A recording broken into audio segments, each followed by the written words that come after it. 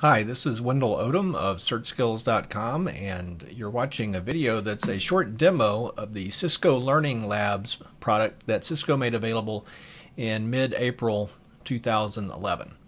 So what you see here to start is the main window after I've logged into the service with the package for ICND2 labs. So over on the left are the list of labs.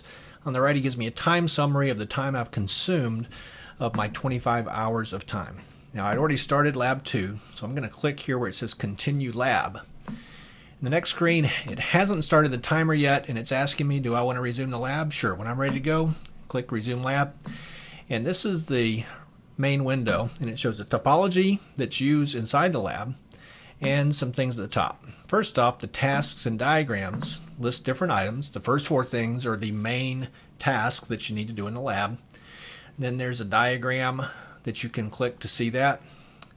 So if you take a look at these tasks, VTP, trunking, VLANs, and then spanning tree, and you can click these other things at the bottom, including down at the very bottom you can click to see the answer key for the answer according to what the lab exercise expects.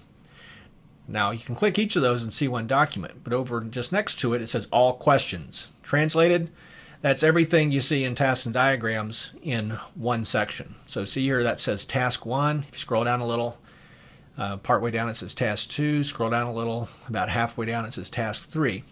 So that's one big document. Now one of the things that's important with that particular document is this. It probably makes sense if you're worried about using up your 25 hours to do the all questions tab and then use your browser's features to save that web page. And you can essentially save the lab exercise off to your PC, then exit over here on the right, go off and spend 5 or 10 minutes reading the lab thoroughly, getting a much better understanding of the lab, and then coming back in to do the lab instead of having the clock running while you're trying to read and figure out what the lab says. So that's just a suggestion there. If you're not worried about using up your time, you're good there. So there's help. And there's background info. That's mainly the big picture information about what's going to happen in a particular lab exercise. It's, in this case, a little bit sparse. That's just to let you know what's there. And manage devices is the other item from the top. That's kind of interesting, and let me get it exploded up so it's a little bit more readable here.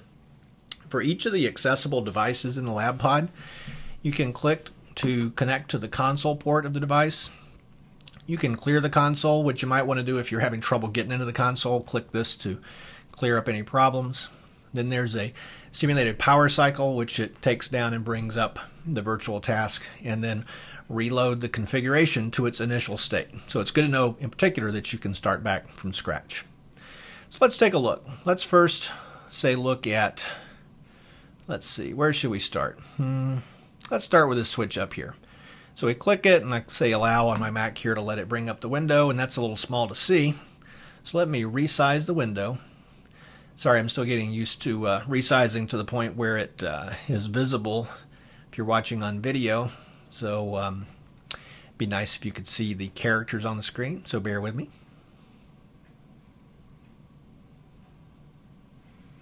All right, hopefully that's a little bit more visible now.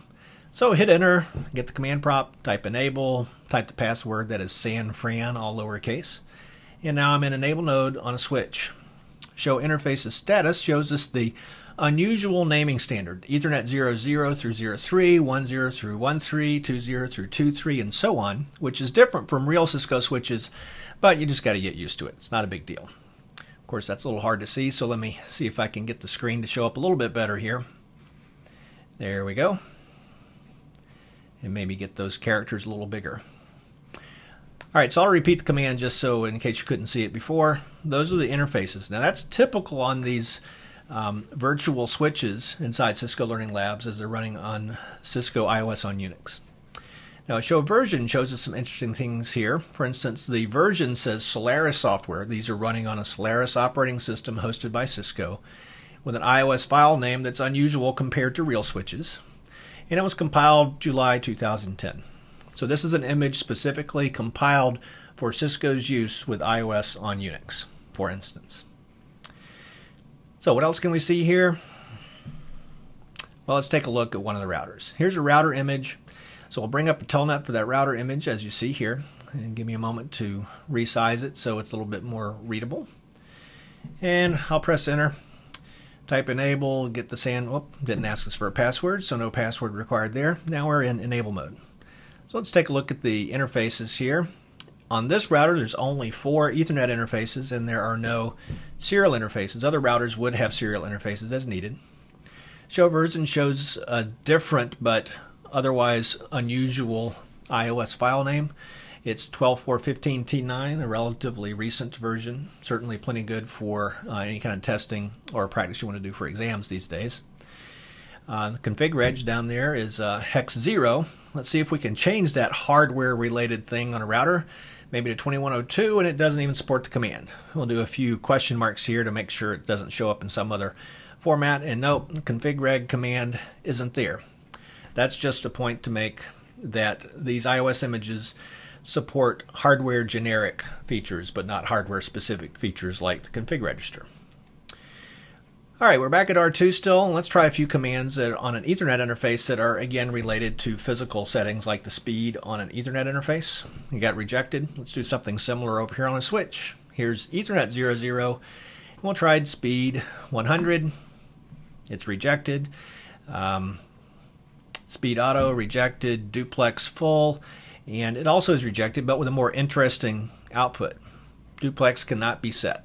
All right, so those are related to what happens at the physical layer. So the switch doesn't support that, but it does support everything that's generic across the switch operating system. So that's pretty much the quick demo. Notice the timer's been running. If you can see those small letters up there, it shows the countdown of time. And when you're tired of it, you click exit. Then you're back to the list of labs over here on the left. This is indeed the list of labs for the ICND2 authorized Cisco course. And those lab names match that course, and that's what you get in the ICND2 package. Click over there to view the details of your time consumption if you want to see where you used up your time. You can see that information. And yep, that is indeed your whirlwind tour of the Cisco Learning Labs. When you're done, exit, and you really are done.